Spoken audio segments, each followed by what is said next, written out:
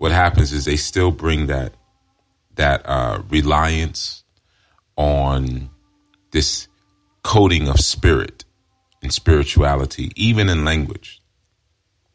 Very ambiguous language, universe, the spirit, not really pinpointing anything, because then you don't really have to be accountable. So what happens is a lot of times, as we get older, when we're young, our intuition is very sharp. And when I say young, I'm even speaking preteen.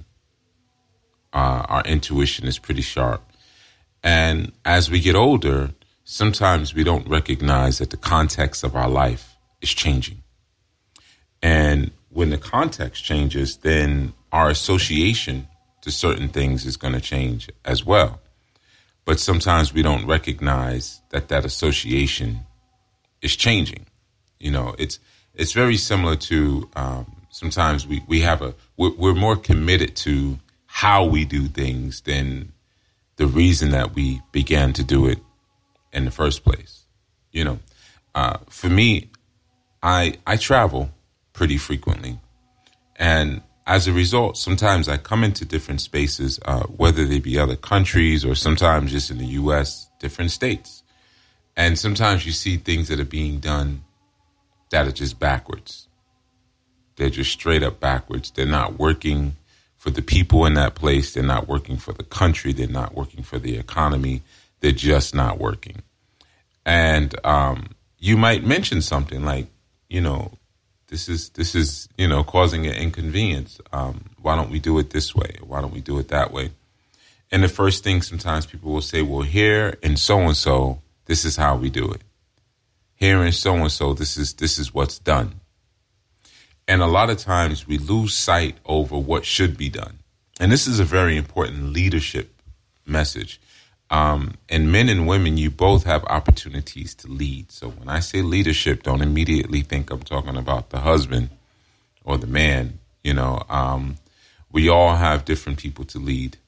Women, typically, you have children to lead, and younger women, junior women, and men, you have everyone else that falls underneath that to lead. So it's very important for you to be able to know what your mission is.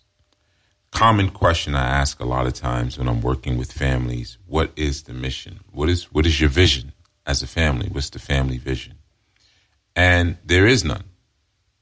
So when there's no vision, when there's no mission, then you're more easily programmed, because whatever program that you have should be based on the mission. When you're unable to see that the context of your world and the context of your life has now pitched itself a bit differently,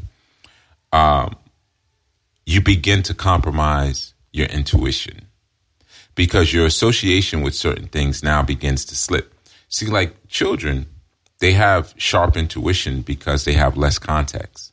So they have an immediate association of things. If you ask a child, do you want to eat liver, or eat things children like, different fruits, whatever, cherries, pineapples, whatever. Most will say, I don't like liver. Right? They have an immediate context. They have immediate, not context, excuse me. They have an immediate feeling or gut instinct about what it is that you just put in front of them. Now, you take that same child and you advance their years by, let's say, 25, 30.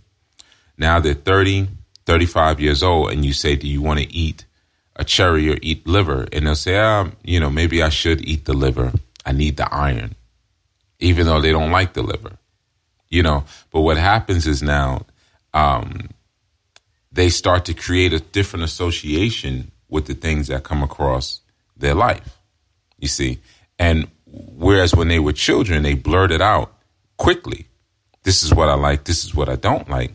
Now that they're older, there's a rational blockage between their emotions and their expression. You see, because the gut instinct or that gut feeling becomes that, that emotional expression that comes, again, from the gut. But then a lot of times as we get older, there's an intrusion of deliberate thought. There's an intrusion of deliberate logic that now sits in between. And then sometimes that rationale and that logic will block that intuitive heart expression and say, well, but, I want to leave my job, but, I want to move out of the country, but, you know, I've always wanted to live over here, but, you see, that could almost be a hook to a song. So, you know, the thing is now, we start to, the context begins to kind of shift around, and we begin to lose our ability to perceive what our unconscious minds are picking up on and expressing based on history and ego. So what happens when it's that tug of war, push and pull? You say, I need to get a reading for some clarity, right? So then you'll get a reading, and the reading will say, no, it doesn't work. And then your emotions will kick in. And then you'll say, you know what? I like going to Baba for readings, but sometimes he's off. Because you haven't broken down the components of your intuition yet, you know, which are primarily composed of emotional knowledge, whether that emotional knowledge be things that are you know, and have a negative association or positive association, and of course the unconscious mind. So you have emotions and you have the unconscious mind, right? And those are parts of you that should be flushed out and should be trained, but a lot of times we don't. So now let's go to the men for a second.